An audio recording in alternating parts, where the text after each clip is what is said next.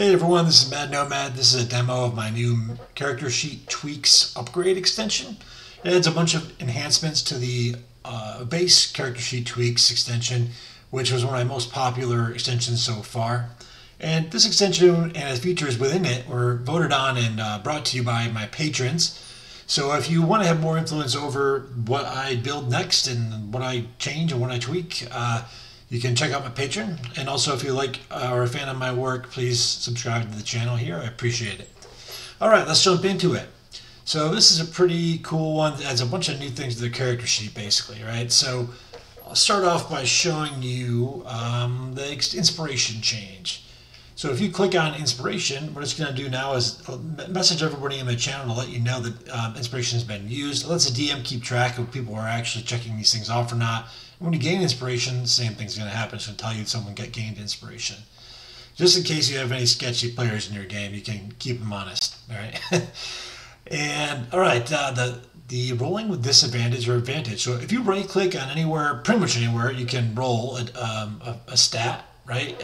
You can just click on roll with disadvantage and it'll automatically do that for you, or roll with advantage. And this just is, I find, to be a little bit faster and easier to do than having to come down here, then go back up to your sheet and then click on it. It just makes it really easy to do. And you can do it like with the abilities. You can do it also in the skills page. And I'll show you in the actions page as well. So it's pretty much everywhere. Another thing from the main page you can do now is you can now roll perception directly from the main character sheet. Like before, you had to go to the skills and double click it over there. Now it's built in there, and you can also roll that with advantage and disadvantage too. Let's see, the next big changes are the actions page. All right, so there's a bunch of new filters down at the bottom here, as you can see. And I don't know if you've ever had this experience, but especially when you have like a higher level character, there's all kinds of actions and items and all kinds of stuff in there, right? It can be kind of hard to find things. So these filters are going to make it a lot easier. You can just click on, for example, spells, and it's going to auto collapse everything that's not a spell, so you can easily find your spells, right? Same thing with like items. If you've got an item section built in your sheet, it'll do that. And then other will be anything that's not an item or a spell, like character, class abilities, stuff like that. None, just a quick way to collapse everything so that you can just expand whatever you're interested in. And then there's also even the filter. So if you have a certain filter, what did I put on here? I think color spray, where I can just type in a certain thing I'm looking for. Oh, maybe I didn't put color spray. What did I put on? Oh, I'd have to capitalize it. Color. There you go. Or like blade ward, I think was everything I did. Or what is it?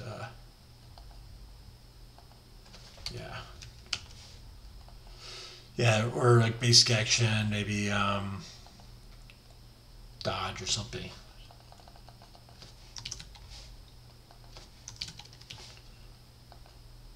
Filters down to dodge. So yeah, this is a quick way to find any particular action you have set up on your character sheet. The next thing is the abilities tab. So when you add stuff to your sheet, what it will do now is it will track when it was added. So if I click this question mark next to a feature or a trait, it's going to show where it came from, right? If it can.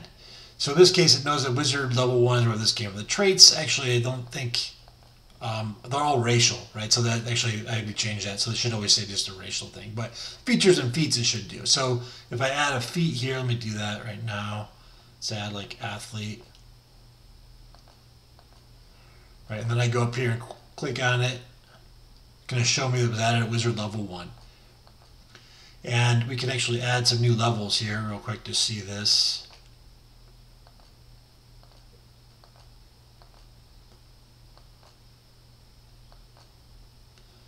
Now if we go back to our abilities tab, we should see ability score improvement happened at wizard level 4. Blade song came at wizard level 2. Now just keep in mind, this will not work if you have a character who's already added a bunch of stuff in the past. The extension won't know where it came from.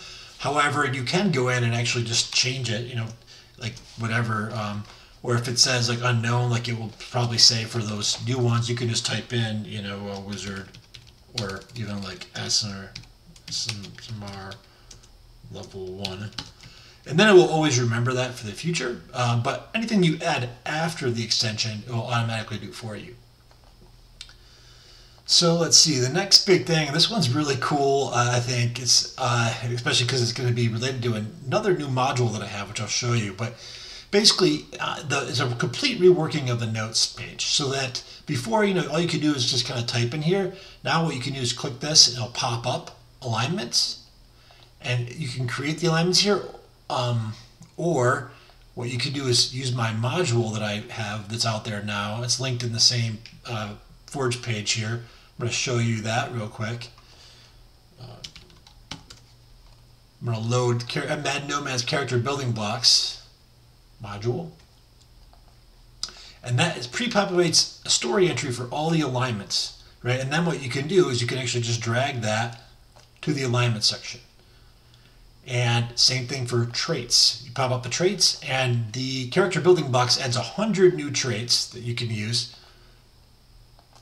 And you can just drag those to your traits section.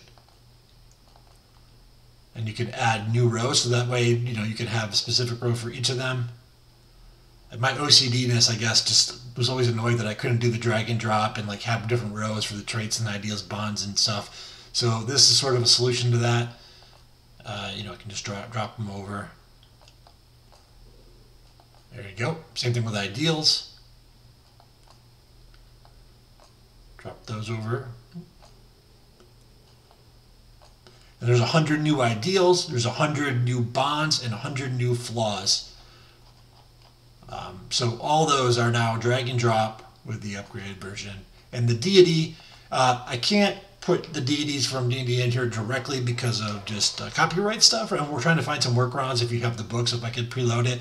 But right now what you can do is it'll have a table entry here that then links you to the gods, deities. Or you can create your own as a DM, like if you have your own campaign and you have your own gods, you can go ahead and just create story entries for those, and then when players create their characters and they click on it, they'll pop up for them automatically, and they can drag those over, and that can have information, about the portfolio, their favorite weapons, all that stuff, whatever you want to put in there about the deities. Same thing for all these. You want to create your own traits, your own ideals, all you have to do is just label them with the prefix, and then when players go to create their characters and they click on the title, it's going to pop all those things up for them. The other thing, it's not so much related to the character sheet tweaks, but just since we're talking about that other module, I'll show you real fast. It also adds 30 new backgrounds that are available and fully built out for characters to use. So it's kind of related to this thing, but not directly. So these are some of the new backgrounds that I've created here. You see kind of a wide variety, from a waiter to salesperson to prisoner, masseuse, exterminators, crypt keeper, all kinds of weird new things. All right, so as far as the tweaks, I think that pretty much covers all the changes. I'm hoping that this just optimizes your character sheet even more and speeds up your play even more. Hopefully you guys enjoy it.